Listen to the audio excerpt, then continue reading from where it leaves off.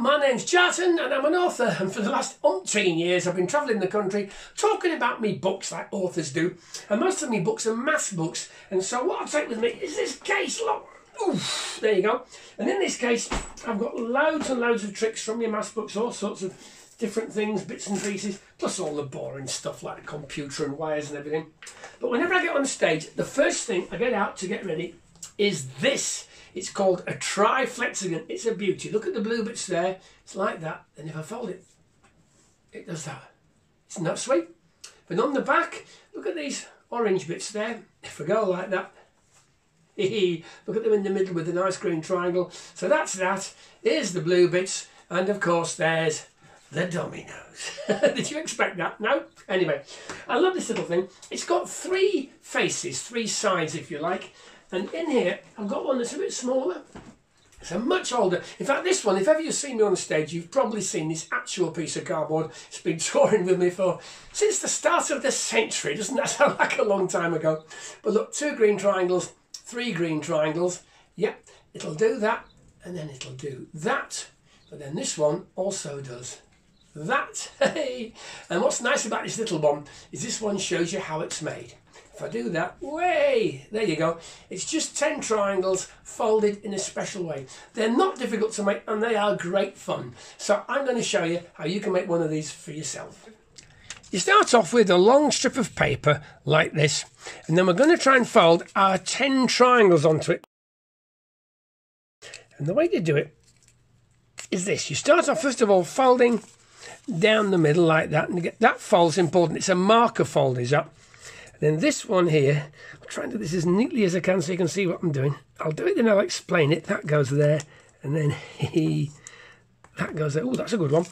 Right, what I've done is I've folded this corner up like that, and the fold comes from that corner of the strip of paper, and the corner of the paper lands on that fold I just made. Okay, can you see that? Does that. And the beautiful thing about that is that that angle there is a perfect angle of 60 degrees. And using that, we can now whiz that over there and make, ladies and gentlemen, a perfect equilateral triangle. Can you see him? There he is.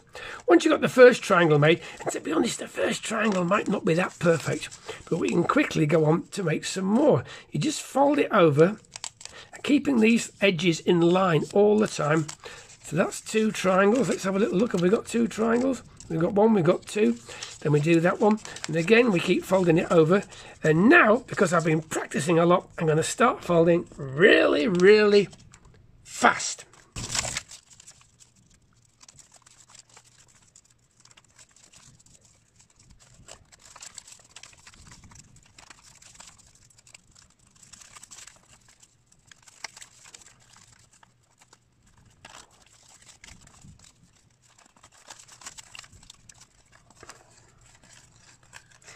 There, let's open that out.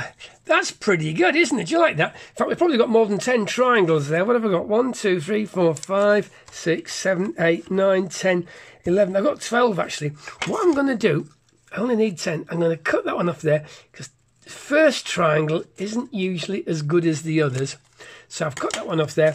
1, 2, 3, 4, 5, 6, 7, 8, 9, 10. That's all I need. So I'm going to cut off this triangle at the end as well. Where is he? I can cut you off, and when you cut it off, just cut it a little bit more than you need to. Cut it in a little bit, just lose a bit of that edge because it will get in the way later on if you don't. So we've got 10 triangles. Here comes the foldy bit. Lie this thing down so that that corner is pointing up in that direction. This is important. Then count down 3 folds. 1, 2, 3, and then you fold it over like that. Count along another 3 folds. 1, 2, 3. Then you fold that one over the top like that. With a bit of luck, you should see a teeny weeny little triangle in the middle. If you can see that, that's good. Yep. Now here's the bit that most people forget when they're making these things. You have to then pull that one onto the top so it sits there. That's really important. Then finally, we put that one over there and we're going to stick it down. So let's grab a bit of glue. Get a little bit of rough paper so we don't get glue everywhere. Try not to get glue everywhere, it spoils it if you do. Ugh, gosh, this is sticky. Yuck. So he's gone to there, you get off. Right. Oh, I've lost it. Where are we? That was there. That was there. That was where we got to. Okay. And finally, he goes over there like that. And that, ta-da, is a Flexagon. So I'm just going to fold it a little bit backwards and forwards each way to loosen it up. And then to show you what this thing is going to do, you can spend time doing a really nice pattern. I'm going to make a very silly little pattern.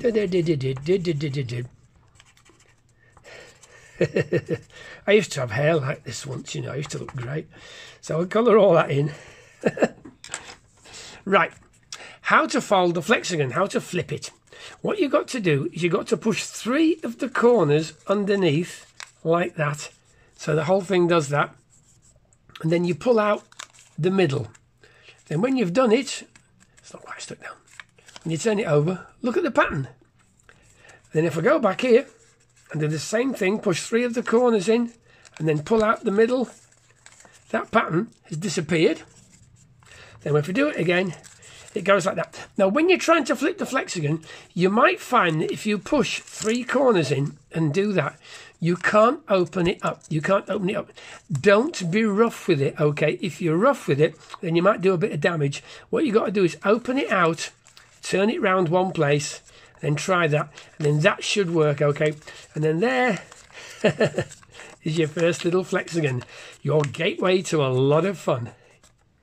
I'll tell you something about Flexagons. The hardest one that you'll ever make will be the first one, because everybody goes wrong the first time, but just watch the instructions carefully, and the first time you manage to make it flip over, it's a brilliant feeling. And you know, it doesn't matter how many Flexagons I make. Look, I've made hundreds of them. Look, these are just ones in my suitcase. It doesn't matter how many Flexagons I make, every time I open each one for the first time, I get that same little buzz.